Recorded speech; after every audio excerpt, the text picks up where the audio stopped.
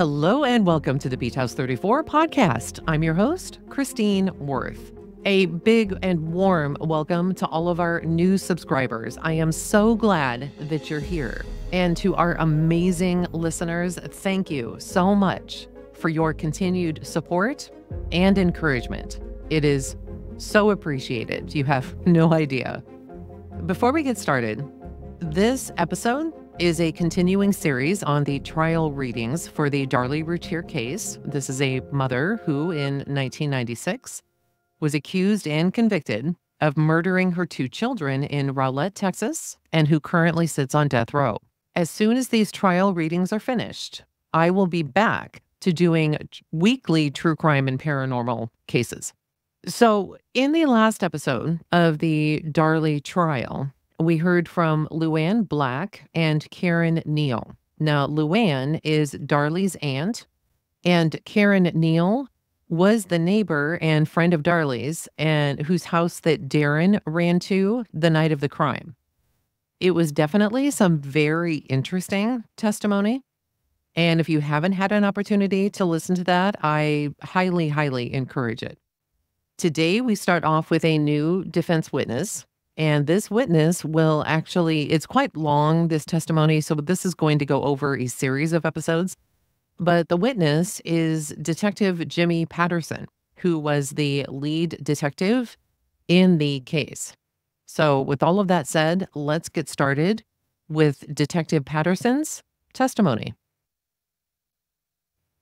The direct examination is being done by one of Darlie's defense attorneys, Mr. Douglas Mulder. Would you tell the jury your name, please, sir?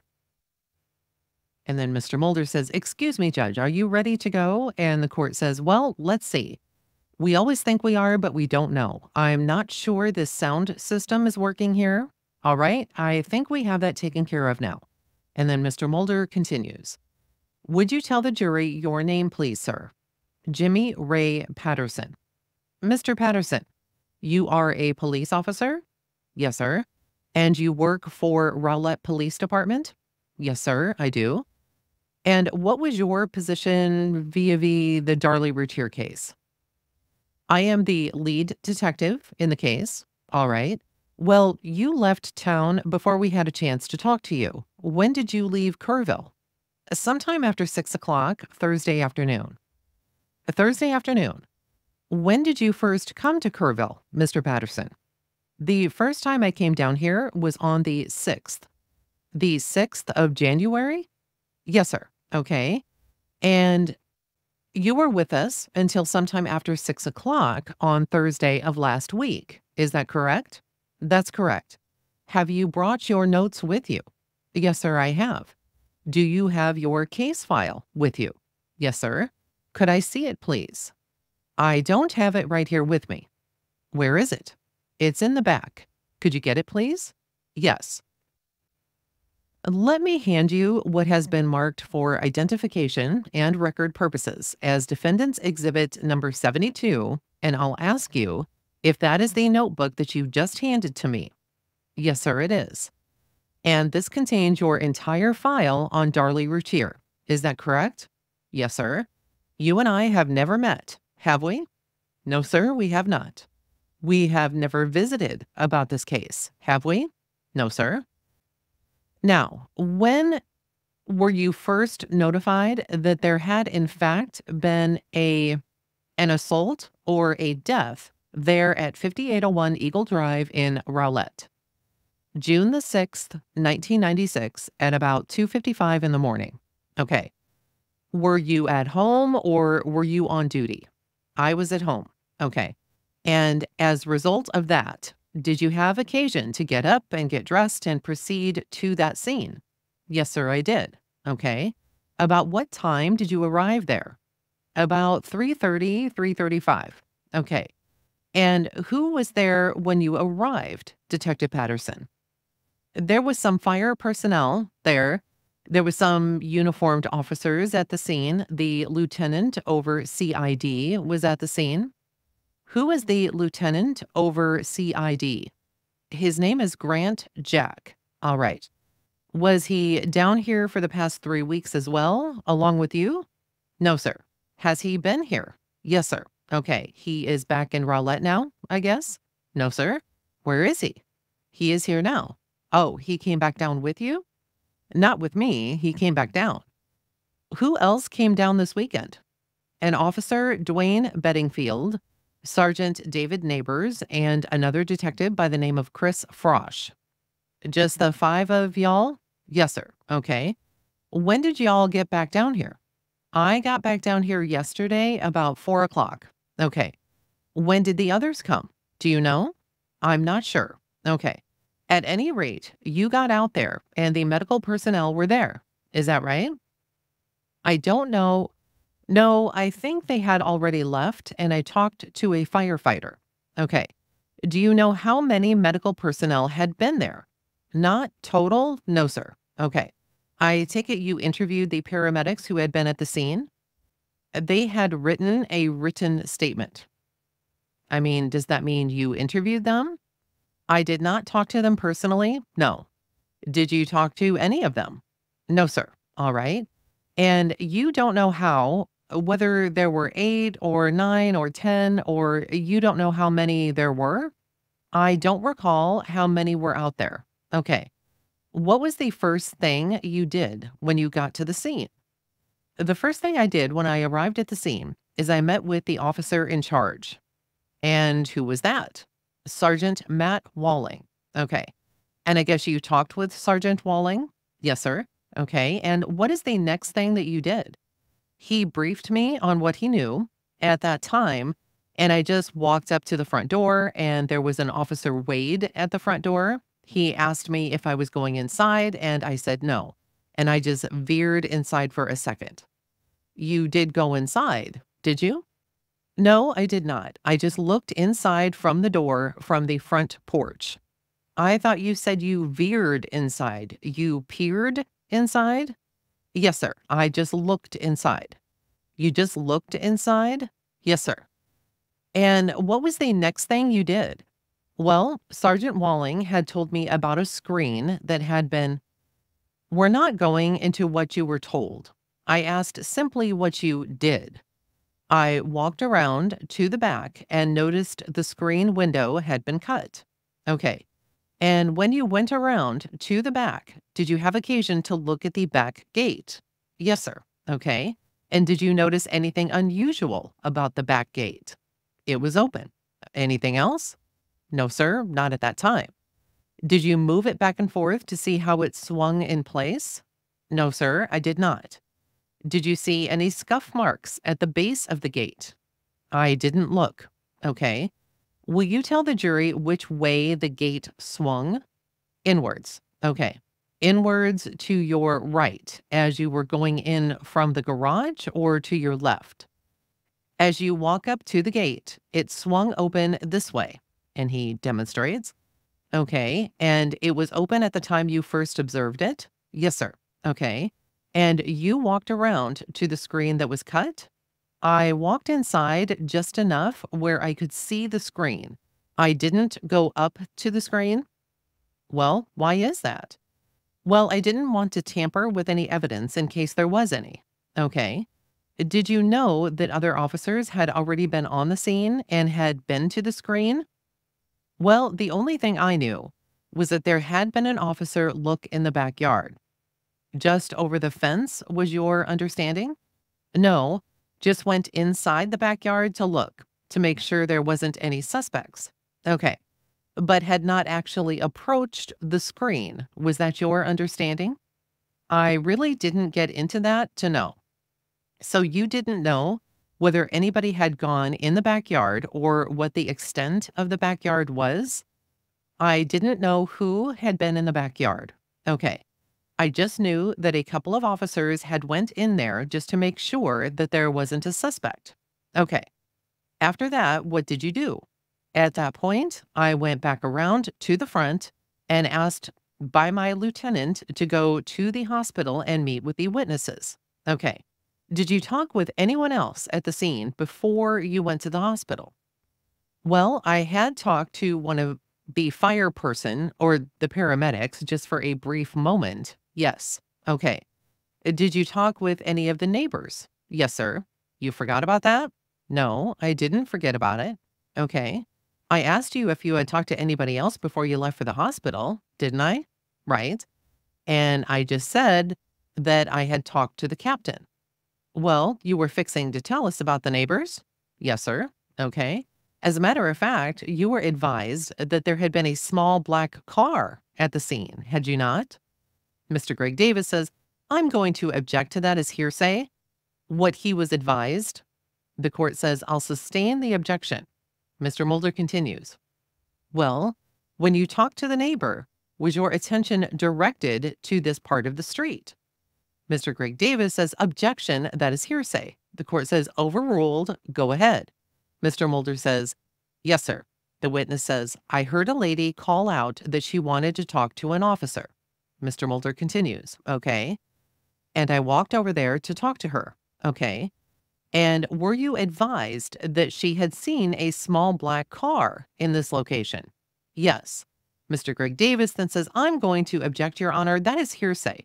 The court says, sustained. Let's phrase our questions properly. Mr. Mulder then continues, okay. Was your attention directed to a location immediately in front of her mailbox? Mr. Davis again says, I'm going to object. That is hearsay, what he was advised or directed. That has to come from someone else who is not here, so it has to be hearsay. And Mr. Mulder says, well, Judge, he can testify to that. The court says, just a minute. I'll overrule that. Let's go ahead and move on with the case. Mr. Mulder says, sure, and then continues. Detective Patterson, moving right along, will you tell the jury whether or not your attention was directed to this mailbox in the parking area immediately in front of it? Well, not to the mailbox. Okay. To the parking area immediately in front? Tell the jury where your attention was directed. We'll make it easy. Okay. A lady had called out and asked me.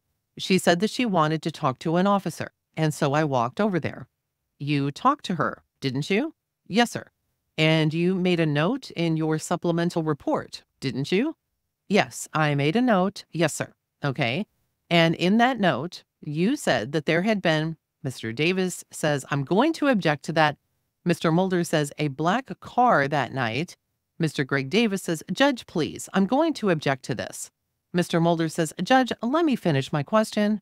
The court says, let him finish his objection, please. Mr. Davis says, I'm going to object to that as being hearsay and referring to documents not in evidence. And the court says, all right. Well, I'll sustain that objection and let's phrase our questions properly, please.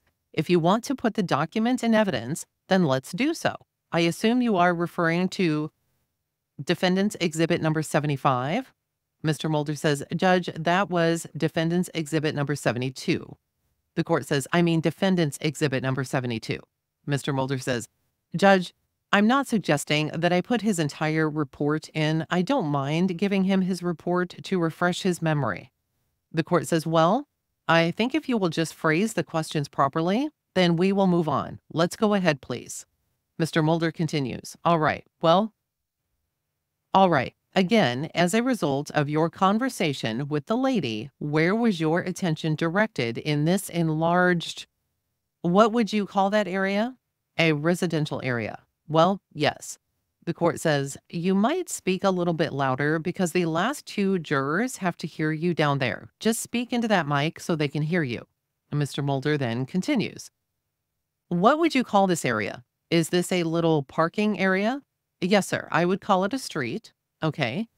And would you call this a parking area in the street or not? Well, no, sir, I wouldn't. What would you call it? I would call it a street. Okay. But people parked along the curbside. Yes. Okay. This appears to be a car headed in. Is that right? Yes, sir. Okay. And do people park in that fashion? Yes, sir. Okay. And will you tell us and tell the jury what your conversation with the lady was about, please, sir? She asked to speak with an officer, and so I walked over there, and she said something to the effect that she had saw a car. The court then says, the jurors cannot hear you on the end down there. The witness then says that she had saw a car leaving that scene. as the police and the fire department had arrived or right after they had arrived? Mr. Mulder asks. And she also told you that she was familiar with the cars in the neighborhood, didn't she? No, sir, I don't recall her telling me that. Okay. You made a note of that in your report, did you? Your conversation with the lady? Yes, sir. Did you later on that afternoon have an occasion to, you or one of the police officers there, to talk with a Karen Neal in regards to a small black car that had passed through the neighborhood that afternoon? I did not. Do you know if anybody else did? No, sir, I do not. Would it be your responsibility as the primary officer in charge of this case to find those things out? I mean, would you be the center where the information is funneled into? Yes, sir. Okay. And I take it that this report over here, Defendant's Exhibit number 72, is an accumulation of reports that other people have filled out and submitted to you? That's correct. So you would, for lack of a better word, be the central information clearinghouse, I guess, in this case, for lack of a better description? I could? Yes, sir. Okay. You would be the one who ought to be familiar with whatever is going on in this particular case, right? Well, you have to understand that, I'm not going to remember everything and that, I did look over the reports. Okay. I mean, that is the reason we make reports, isn't it? Because we can't be expected to remember everything. Well, that is to refresh our memory. Yes, sir. And like you have so skillfully pointed out, had it not been for the paramedics' reports, you wouldn't know what any of the paramedics did out there, would you? That's correct. Because you have not, to this date, talked to any of them. Have you? No, I have not. Okay. So you don't know which ones were in the house, whether they were all in the house, or what parts of the house they went into, or what they did while they were there. Do you? Well, by their notes, I do know. Oh, they all addressed that as to where they went in the particular house and what they did. They addressed what they did, yes. Okay. But they don't address where they went in the house, do they? No, sir, I don't believe so. All right. And you didn't think that that was important to you, I guess, in evaluating the case, or you would have interviewed them? They have been interviewed, but not by you, but not by me. Okay. Did you interview the officers that were first on the scene? I read their notes. Okay. So your knowledge of what their activities were, of course, would be limited by the notes that they prepared. Yes, sir. Okay. And if a witness or a participant in the investigation of this case did not prepare a report, of course, there would be nothing for you to review, would there? Does that make sense? Well, I don't understand what you are saying. All right, well, if a participant in the investigation made no report, either because he was directed by the district attorney or someone else not to prepare a report, there would be, of course, nothing for you to review, would there? Well, I don't think anyone is going to tell someone not to prepare a report. Well, that would be mighty poor police work, wouldn't it? In your judgment? Maybe in some cases, yes. Okay. You don't really want to commit to that one? Well, no, I do not, because I really don't understand what you are asking me. Well, I'm saying this as simply as I can, that it would be very poor police work not to prepare a report, would it not? Well, that depends on what you are doing and and what you did in this case. Well, okay. If you didn't want anybody to find out about it, it would be a great idea, I guess. Well, we are not going to do that. We write our notes and we make supplements to these reports. Okay. Did you make a supplement to your report when you all met down at the courthouse and everyone took the witness stand and testified as regards to what they did in this particular case? Did I take notes? Yeah. Did you make notes on that? No, sir. Okay. Why was that? I didn't see any need in taking notes. Okay. And I take it you testified in that event? No, sir. But you were there and listened to everyone else? I was there and we talked about our case. Yes. Okay. Was there someone on the bench in lieu of the judge? Well, there was someone sitting up there in the judge's chair. Okay, well, just by coincidence, or do you? Well, I don't know why. You never did figure out why? No, sir. All right. Well, let's just see if we can't figure out why. You know what circumstantial evidence is, don't you? Yes, sir. Okay. Was there someone in the prosecutor's at the prosecutor's desk in the courtroom? Yes, sir. And was there someone at the defense table? A lawyer? Yes, sir. And was there someone up on the bench in the judge's position? Yes, sir. And was there someone on the witness stand where you are right now? Yes, sir. And did the prosecutor ask them questions? Yes, sir. And did the defense lawyers ask them questions? Yes, sir. Now, circumstantially, do you think that we could put those circumstances together and figure out that they were conducting a mock trial? I think what we were doing is that we were just trying to make sure. Well, we wanted to make sure that the prosecutors knew what we knew. Okay. And it helped, I guess, to make sure that the other officers knew everything that you, well, I don't know about that. You don't know about that. Okay. Now, at any rate, after you had talked to the lady at the curbside there in what you termed to be the street, and I would call an enlarged maybe elbow of the street, did you then leave to go to Baylor Hospital? No, sir. What did you do? There was another lady that came up and I talked to her for a few minutes. Okay. And who might that have been? Her name was Barbara Jovel. Okay. And did you engage her in a conversation as regards to a black car? She had mentioned that her mother had seen a black car. Okay. When in time had her mother seen a black car? The way she described it, it was earlier on the 5th. Just the day before? Yes, sir.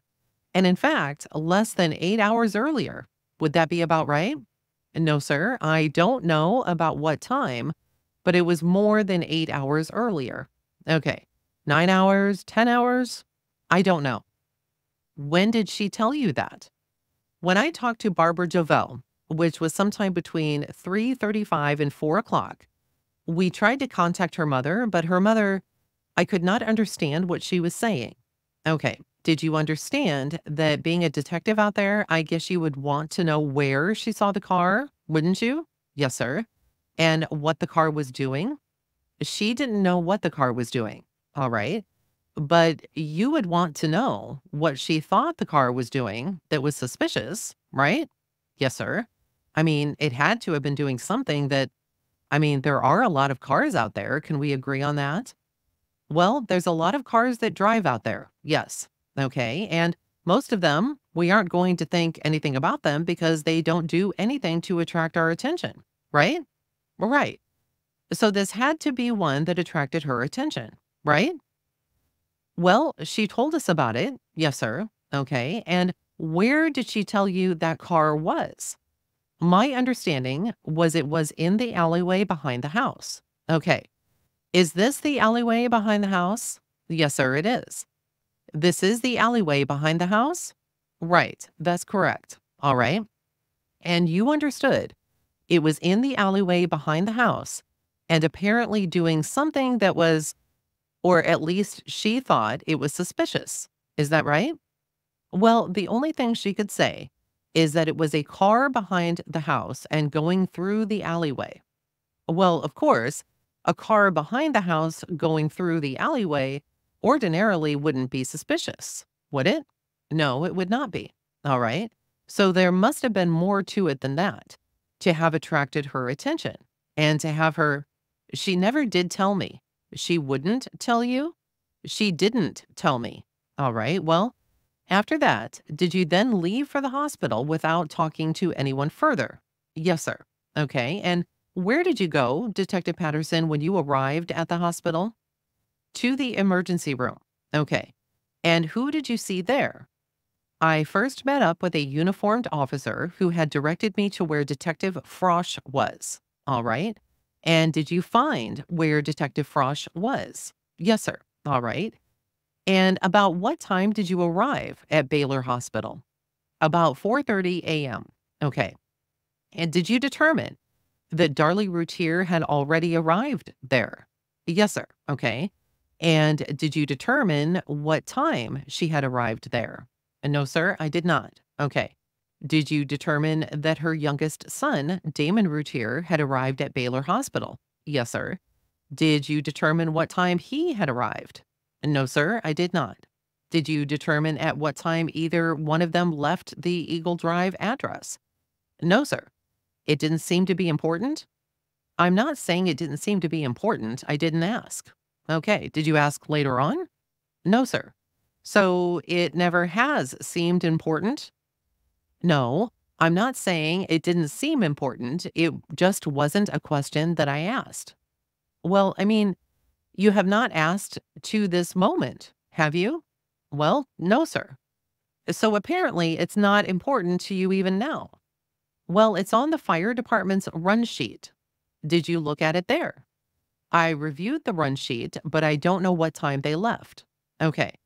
Well, would you tell the jury what time they arrived at Baylor Hospital? I just told you I don't know. All right. Well, at any rate, did you proceed to where Detective Frosch was? Yes, sir. And where was he? He was in a waiting room where Darin Routier was. Okay, all right. And just the two of them? No, there was another person there. I believe his name is Terry Neal. Okay. He is Detective Frosch's cousin by marriage, is he not? I don't know what he is to Detective Frosch. Okay. You have never talked with Detective Frosch about that? He made mention that he was some relative, but I don't know what. Okay. At any rate, did you interview Darin Routier at that time? Yes, sir. And how long did you and Detective Frosch, in the presence of Detective Frosch's relative, talk with Darin Routier? We didn't. You didn't talk with him? I didn't talk to Darin Routier in front of Mr. Neal. No. Well, why is that? Well, we had asked Mr. Neal to step out of the room. Okay. So both you and Detective Frosch were there. Is that right? In the waiting room with Darin? Yes, sir. Yes, sir. All right. And you interviewed him at that time. Is that right?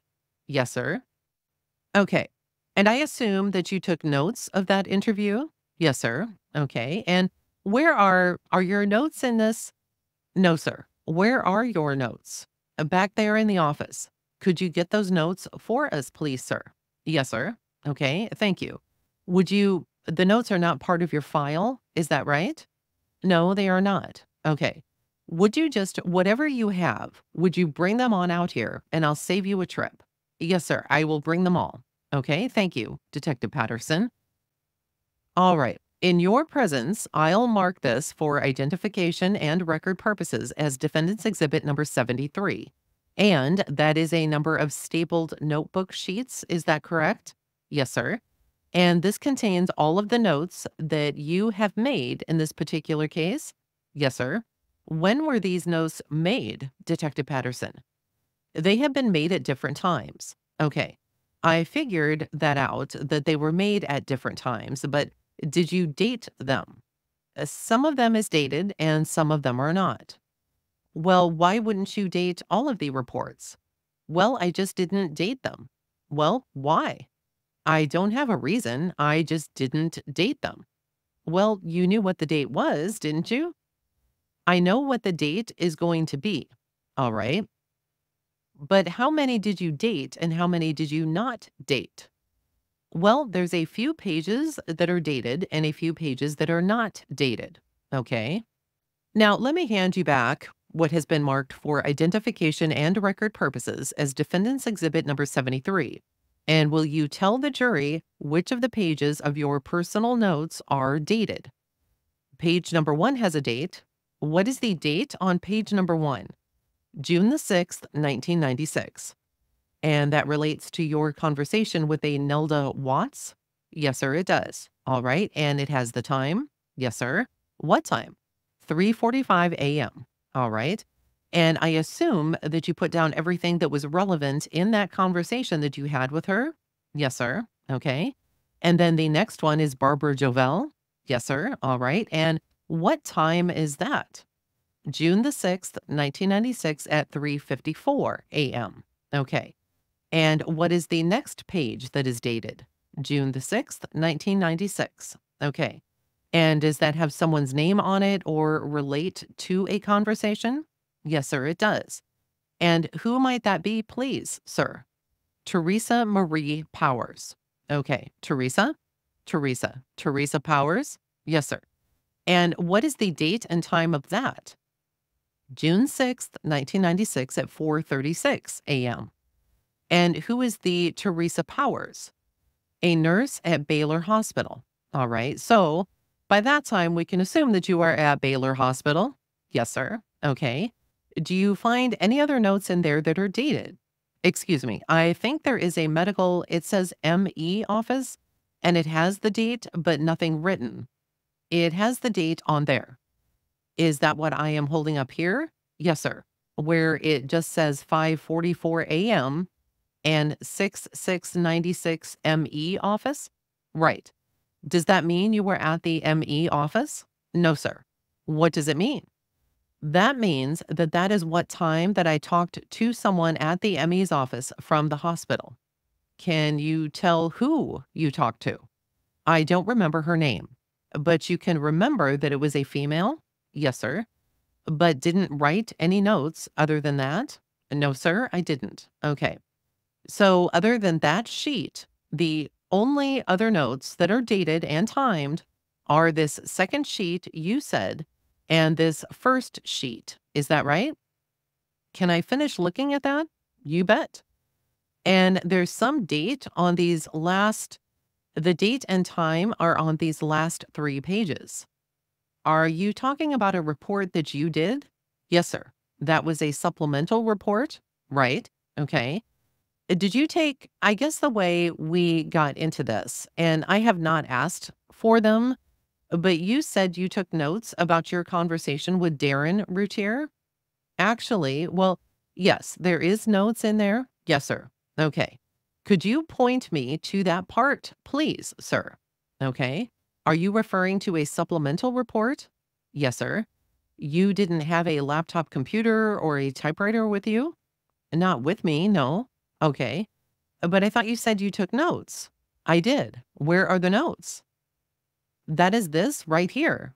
Well, that is typed. Okay. I didn't take handwritten notes. Oh, you took mental notes. You mean we have been going through this exercise and you have been telling me all along that the notes you took were simply mental notes? Yes, sir. Okay.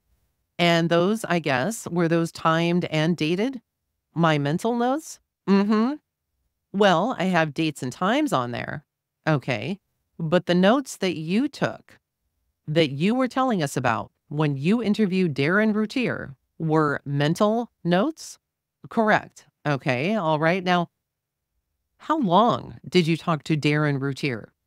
20 or 30 minutes? Okay. And had he been interviewed by Chris Frosch prior to the time that you got there? Yes, sir. And do you know how extensive he had been interviewed? No, sir. Okay, you didn't talk to Detective Frosch and find out? I talked to him briefly, yes. Before or after you interviewed Darin? Before. Okay. Where did you talk to him? In the presence of Darin? No, just right outside the waiting room.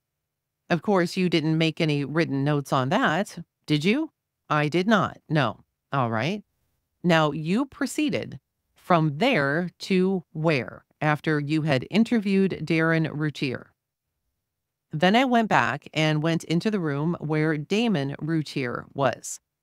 About what time was this, Detective Patterson? Sometime just before 6 a.m. Okay. So about what, if you arrived out at the hospital at what time? About 4:30. Okay. And you talked to Darin for half an hour or so? Yes, sir. Would it now be 5 o'clock or thereabouts? Or a little after? Where did you go from your interview with Darin Routier? I went to the room where Damon Routier was. Okay. And did you view his body? Yes, sir. And how long did that take? I can't give you a time. I was in there a few minutes before I notified the crime scene officer. Okay. And where did you go from there? From where? From the room where Darin. Damon Routier was. Well, he was in a room that is there attached to the emergency room, and I just went outside and made a phone call. Okay. And who did you call? I called the dispatch, Rowlett Police Dispatch, and asked for a crime scene unit. Okay. And who did you talk with?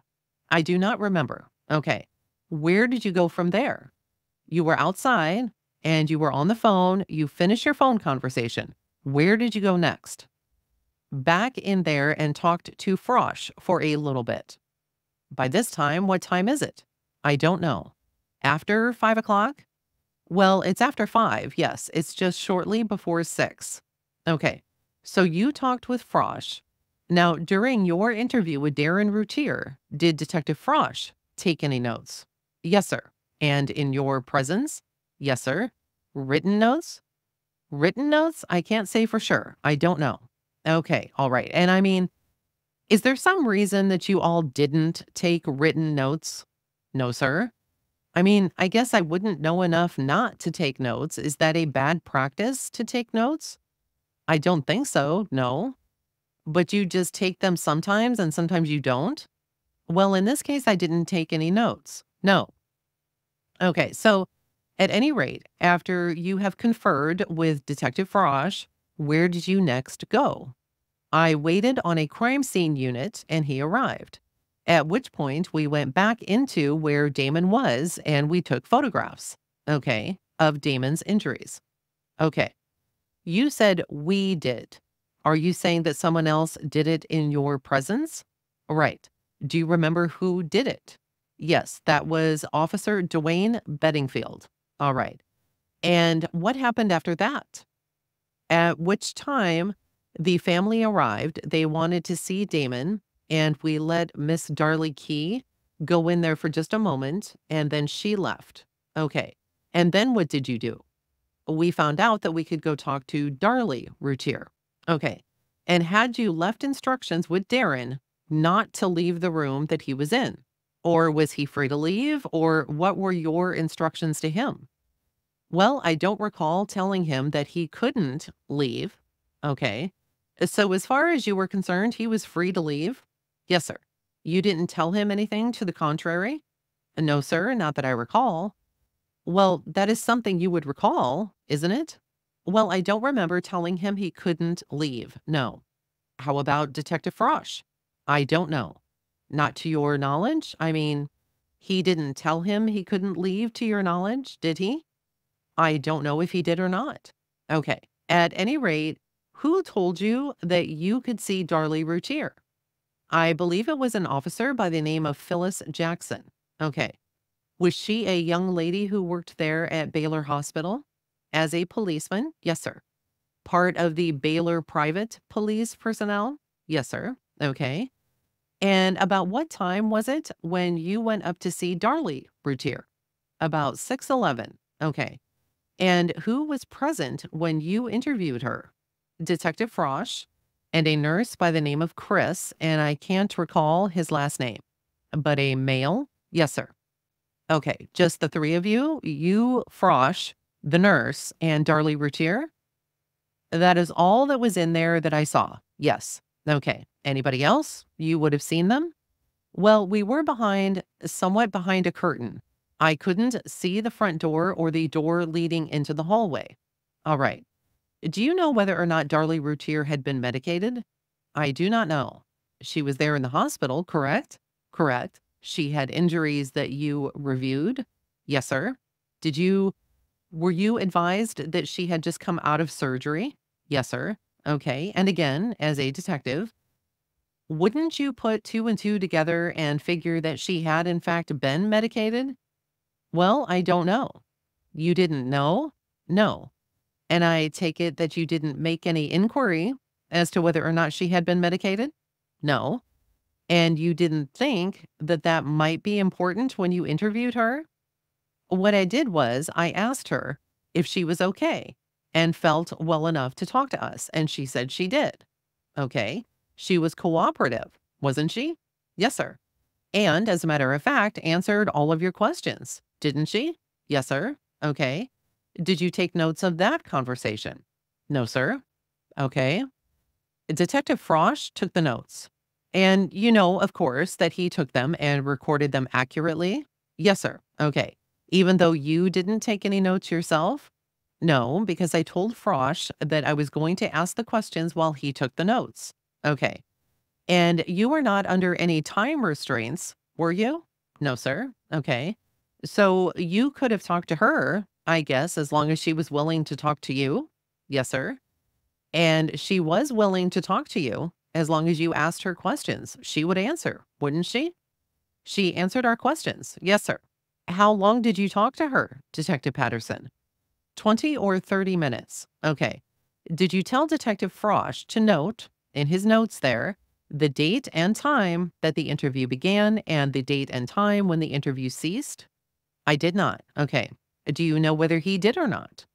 I know that he has the date that we was there and the date that we started or that we went up there and the time that we went up there. As far as him jotting down the time we actually started the interview, no. He didn't do that? No. And he didn't jot down the time that you stopped. Stopped the interview? No. And I guess you didn't think that was important, or you would have had him do it? Right. I don't see that that had anything to do with it. No. But at any rate, that conversation lasted some 20 or 30 minutes. Something like that. Yes, sir. And she was cooperative the entire time? Yes, sir. Did you ask her what had happened or what she recalled? Yes, sir. And what did she tell you? She told us at that time that an intruder had, well, she had awoken to find an intruder over her. She struggled with the intruder. She saw him with the knife. I asked her to describe this person, at which time she started to describe the person, and I asked her to stop for a minute and let's start from the very top to what he was wearing. Okay. What did she tell you? She said that he was wearing a black cap. And I said, "Was the bill to the front of the face or was it turned around backwards?" And she said the bill was to the front. Okay. I asked her if she remembered seeing any writing on it. She didn't see any writing or no pictures. I asked her if she knew whether it was a fitted cap or if it was one that you had to adjust. She did not know. I asked her from the cap if she could describe his hair, and she said it was a dark colored brown, that it was shoulder length. It appeared to be straight. I asked her to describe his face, and she could not describe any part of the face. I asked her to describe what he was wearing, and she said he was wearing a black t-shirt. And I asked her if it was a black pullover t-shirt, a buttoned up t-shirt, and she said it was a pullover, that it didn't have any buttons on it. It didn't have a collar on it, and it was short sleeved. All right. I asked her if it had any writing or designs on it, and she didn't see any. I asked her about a belt. She couldn't remember if there was a belt or not. I asked her about his jeans, the blue jeans. I asked her if she could remember if they were blue jeans or a different color. She said blue. She couldn't remember any labels on the jeans. Okay. I asked her about his shoes and socks, and she didn't remember any shoes or socks. I asked her, because of it being a short sleeved t shirt, if she saw any tattoos or scars on his arms, and she said no, that she didn't remember any scars or tattoos. Of course, naturally, we think about robbery, and I asked her about her jewelry, and she said the jewelry, she described her jewelry real well and where it was located. And I would have to look at my notes to see what else she said. Okay. Are you talking about your written notes? No, I'm talking about Frosch's notes or the supplement. You just made mental notes? Yes, sir. All right. Have you had occasion to review Frosch's notes? Yes, sir. Before your testimony? Yes, sir. Yesterday, I suspect? Yes, sir. Okay. When is the last time before yesterday that you reviewed them? The last time I reviewed Frosch's notes had been right after he gave them to me months ago. All right. Let me hand you what has been marked for identification and record purposes as Defendant's Exhibit 72, and you will have his notes in here. Yes, sir. Would you find those for me, please, sir? I mean, 72. Okay. And what happened is at this point, the judge lets the jury leave the room while Detective Patterson goes and gets his notes or his files, whatever it is that he grabbed. The jury comes back in and everything is resumed back on the record. And Mr. Mulder says, Detective Patterson, while the jury was out of the room, you went through your entire file here, did you not? Yeah, pretty much so. All right. And were you unable to find Chris Frosch's notes there? I didn't find them. No. It's your file, isn't it? Yes, sir. All right. You are telling us that Chris Frosch's notes are not in your file? I didn't see them in there. Okay. But you reviewed them last night? I did. But I didn't look in that file. I've got a copy of his notes. Where is that? I just gave you 2 pages. Oh, you are talking about what is written up here? The supplement. Yes, I just gave you 2 pages of the supplement. Yes, sir. Yes. Okay, well, I was talking about his actual notes. I don't have that. Are you talking about handwritten notes? Yes, sir. I don't have those. Okay. So, what you are telling us, you apparently reviewed the report that he made and not his handwritten notes? What I reviewed was he has a supplement and I reviewed his supplement. Okay. Let me hand you what has been marked for identification and record purposes as Defendant's Exhibits 74 and 75. And I'll ask you if you recognize Chris Frosch's handwriting. I'm not sure. Well, I don't know whether you would take my word for it or not, but he handed those to me and told me those were his notes. Okay. Do you have any quarrel with that? No, sir. These are the notes that you saw him taking in the hospital? No, sir. Oh, these are not the notes that he was taking at the hospital? I didn't see what he was taking because where I was standing, I was asking questions and he was kind of standing to my left and I wasn't really paying any attention to him. Well, when you left the hospital, did you review his notes to make sure that he put down what was accurate? No, I did not. Why not? Well, I just didn't review his notes. Well, I mean, you wanted to be accurate with what she said, don't you? Yes, sir. Okay, well, I mean, what better way to be accurate than either one, record it with a tape recorder, and you could have done that, couldn't you? We could have, but that is not a policy that we use. No. Okay, well, I don't care whether it's your policy or not. I just want to know, well, we care that it's our policy and it's not our policy, so we don't use a tape recorder. Did you have that option? You could have recorded it with a tape recorder? Well, we don't do that. But you could have? We don't do that. Well, the court says, all right, let's move on. I think everybody understands the question and the answer. Mr. Mulder then continues. Well, you could have video recorded it if you had chosen to, but we don't do that. Well, you video record drunk drivers, don't you? That is uniform. That is separate than our division. All right. So you have the equipment available to you. We have video equipment. Yes, sir. You chose not to do that? No. You chose not to take any notes yourself, and you chose not to review your partner's notes. Would you look at those notes now? Defendant's Exhibit number 74. Would this be the first time that you have looked at them? The first time I have looked at this, yes. All right. The first time that you have ever seen his notes, as regards the conversation that took place at approximately 6 o'clock on June the 6th of 1996. Is that right? Do what now? This is the first time that you have reviewed Chris Frosch's notes with respect to the conversation between you and Darlie at 6:11 or 6:15 or whatever time it was. I reviewed his notes. I reviewed his supplement. Well, are those the notes that you reviewed? No, I reviewed the typed supplement that he... All right, I understand.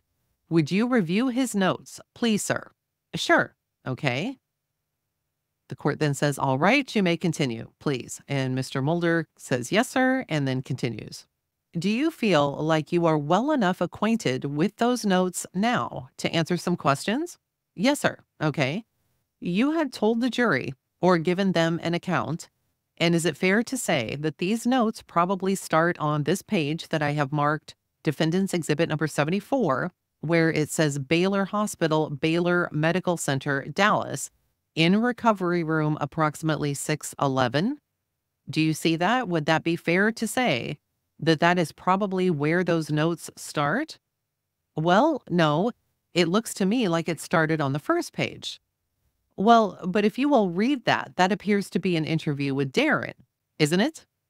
On the first several pages? Yes, sir. Yes, sir. Okay. These are Detective Frosch's notes, and that is probably who you are going to have to ask about that. Okay. Well, inasmuch as you have refreshed your memory from his notes, you have told us about, for example, you gave us a description, and that description was based on what Detective Frosch wrote down, I assume. Was it not? The description of what? The description of the assailant that Darlie Routier described to you during the morning of June the 6th? And what I can remember, yes, sir. Okay.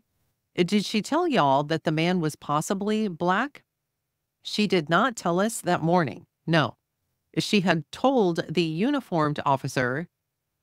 Wonder why he wrote it in his notes up there. Mr. Greg Davis then says, I'm going to object to that. That is improper impeachment. The court says, sustained, sustained. Let's move on. If you want to call Detective Frosch, then call him. Mr. Mulder says, Judge, I intend to call him. Well, then fine. Let's move on to what this witness actually knows of his own knowledge. And the witness then says, that is not what that says. Mr. Mulder says, yes, sir. Mr. Mulder then says, black cap. Mr. Greg Davis says, I'm going to object again to him going into that document. And the court says, sustained. Mr. Mulder continues, did he have a black cap on?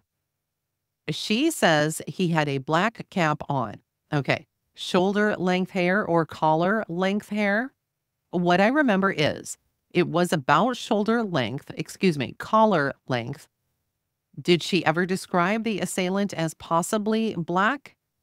I had one of the other supplements from Officer Waddell showed black or white. Okay. Black or white. Is that right? Black or white. Now, you were telling us about talking to a lady about an unusual car out there. Yes, sir. And talking to this Barbara Jovell about a car and talking to another lady about a car that was parked in that, what you call a street. Is that right? Yes, sir. All right. Were there any other people that reported a small black car in or around the Routier home that evening or early morning, either the evening of June the 5th or the early morning of June the 6th?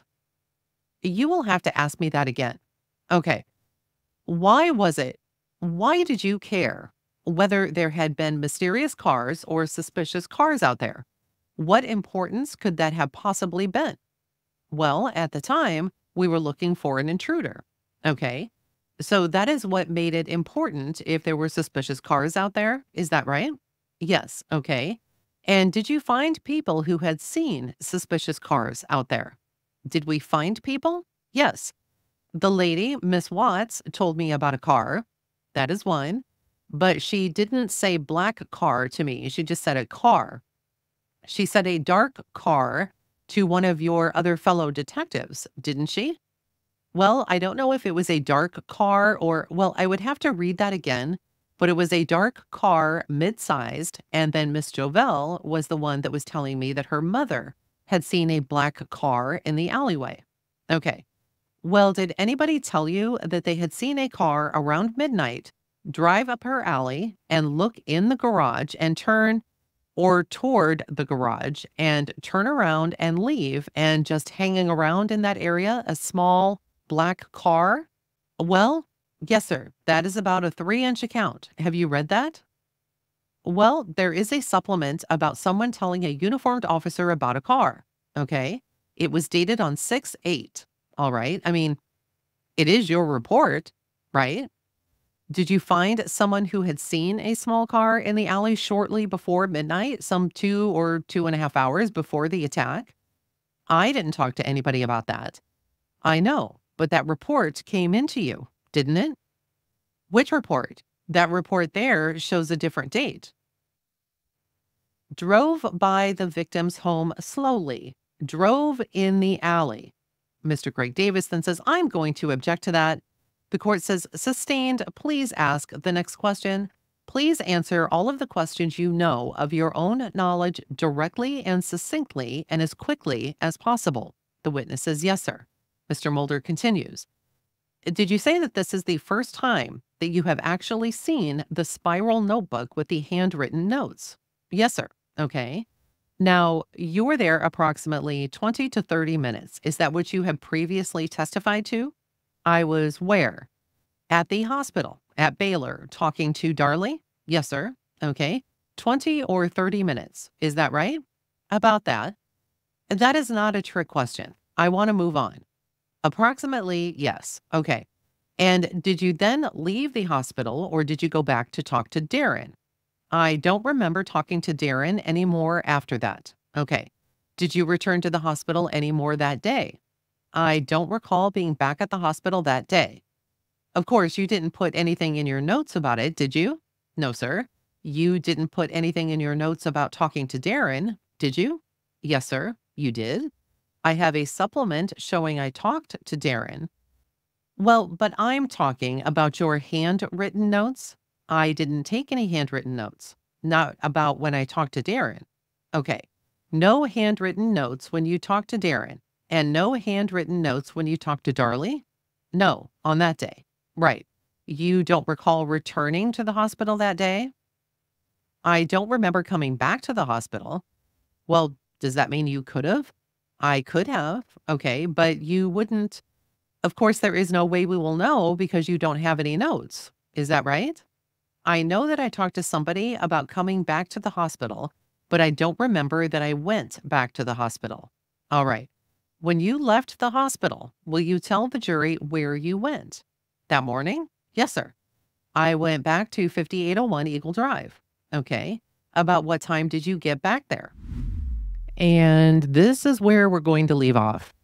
Patterson's testimony lasts for quite some time, and we've now moved into the time frame where he has left the hospital and gone back to the house on Eagle Drive, and that is where we will pick up in the next episode. So let's recap what we've learned so far. Mr. Mulder begins by asking if the detective has his case file and his notes with him, and he said that he did. So Patterson tells that he was notified about the crime at around 2:55 in the morning. He arrived on scene about 3:30 to 3:35 a.m. He said that some fire personnel and officers were at the scene and said that the medical personnel had been there, but they had left. And he had, I guess, only spoken to a firefighter. He didn't know how many medical personnel had actually been at the scene prior to him arriving. Now, he did not interview any of the medical personnel that had been there, but evidently they had left written statements. It's unknown when they had the time to actually write down these statements. Maybe it was after the fact. I don't know. But, here I'm picturing, hey, he shows up. He didn't talk to any of them, excuse me, and then says, hey, but they left written statements. I mean, it's highly doubtful they sat there and wrote out a statement before they took care of their patients, right? And Patterson then met with the officer in charge when he first got there, and that happened to be Sergeant Matt Walling.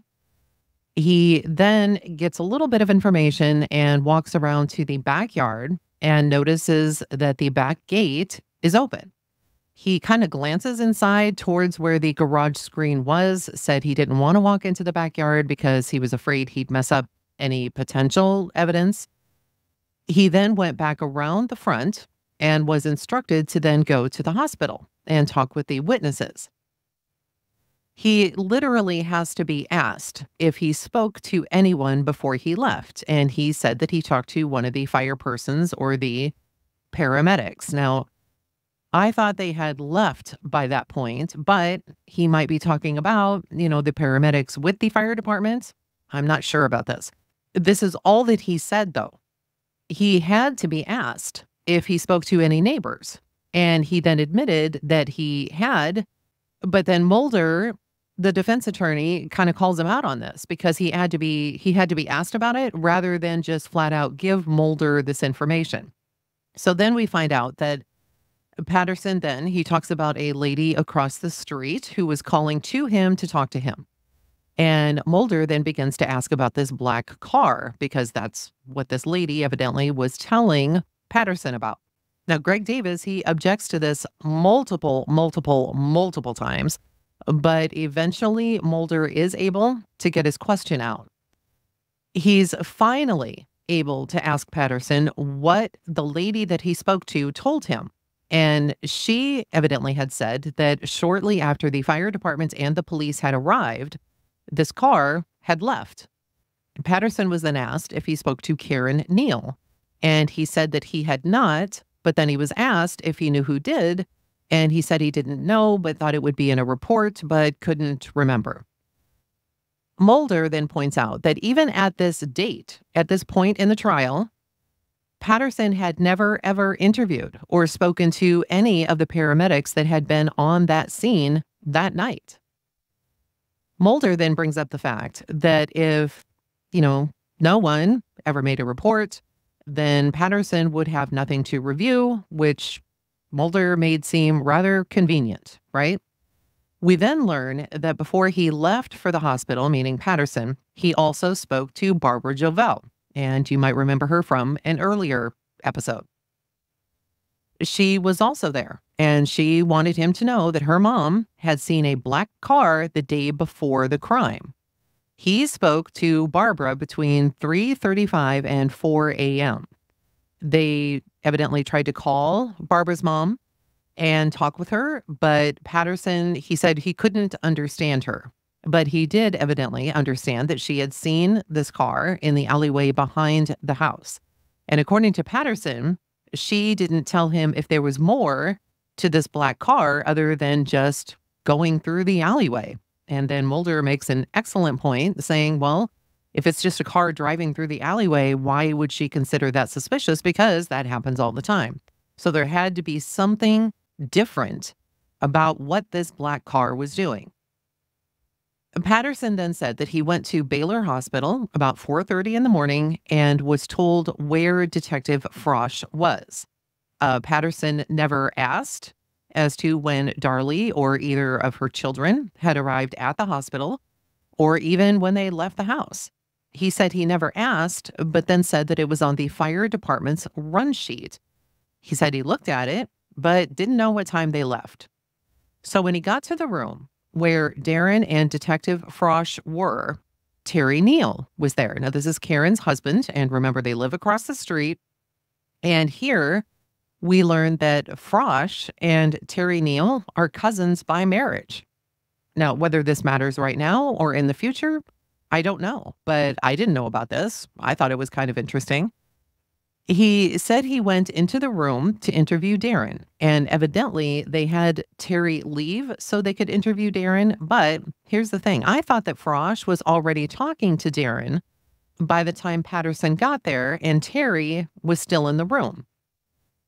So did Terry then hear the questions being asked of Darin? Because remember, Frosch and Terry Neal, they're related. So maybe he felt a little bit more comfortable with Terry in the room and say, hey, I'm just going to go ahead and ask these questions. Or they were just all hanging out waiting for a second officer to arrive. So there's a couple of different ways you can look at that. So they had Terry leave the room, and we learn that Patterson then took quote unquote notes. And seriously, this is really laughable. He took what he called mental notes. He never wrote anything down. He later typed it up in a supplemental report, but that's it. He is then asked if Frosch took notes, and he said that he did, but he wasn't sure if he wrote them down or not. You know, seriously, this has got to be a joke, right? I mean, how do you actually say, I took notes, but then to you, your notes are also mental notes as well as physical notes? This does not make any sense to me. We get more notes from actual notes from Detective Patterson when he's on the stand, and he is asked if he has dated these notes, and he said not all of them. And which is true. We learned though that a vast majority of his actual physical notes that he made aren't even dated at all. Patterson was evidently told by Phyllis Jackson. We also heard from her early on in the trial. She is the officer that works for Baylor, that they could go in and see Darlie. And he is asked if he told Darin whether or not he should stay where he was or if he was free to leave. And Patterson could not remember. Now, honestly, if he couldn't remember something that simple, what makes him think that his memory of a 20 to 30-minute conversation with Darin is going to be any better when he eventually writes his supplemental report? Patterson is then asked if he knew that Darlie had just come out of surgery. And he said that he did know that, but he didn't realize that she would have been medicated. So this guy, he's got to be playing everyone, right? He really can't believe this, can he? I mean, I really don't know what to say about this. Darlie did agree to speak with both Patterson and Frosch. And again, no notes were taken by Patterson. However, this time, for some reason, Patterson had asked Frosch to take physical notes while Patterson, asked Darlie questions. Now, why wasn't this done in the case of Darin? I'm just curious. I mean, if they're doing it for her, why aren't they doing it for him? Patterson is then given time to find these notes that Detective Frosch had made while Patterson was interviewing Darlie, and Frosch evidently was writing these down, and he was not able to locate them in his files. He is asked if he recorded the conversation, and he said no, because it's not the policy of the police department. He said that they spoke to Darlie about 20 to 30 minutes in the hospital. And ironically, this is about the same amount of time that he said he also spoke to Darin, approximately. So that's kind of where we're at right now. He's covered this. They've gone over, hey, who took the notes? How long was this conversation with Darlie? And then asked, okay, well, what did you do next? And at this point, this is when he goes back to the house. And this is where we left off and where we will pick up in the next episode. But I would love to know, do you have any thoughts, opinions, ideas, suggestions? Am I reading into this wrong? About the whole, hey, mental notes and physical notes kind of thing?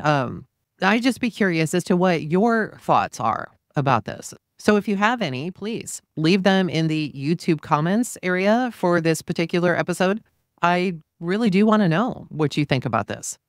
And remember, we're not completely done with Patterson. We still have at least one more to go in this portion. We then move to 2 additional witnesses and then to a 3rd witness, which is Darin. And then Jimmy Patterson is actually back on the stand, followed by Officer Chris Frosch. So that's kind of where we're at right now. Thank you all so much for listening. I appreciate each and every single one of you. Again, if you have any comments or thoughts or ideas, please leave those in the YouTube comment area for this particular episode. I would love to read them. We will pick up where we left off with Detective Patterson in the next episode. And we will talk very, very soon. Bye for now.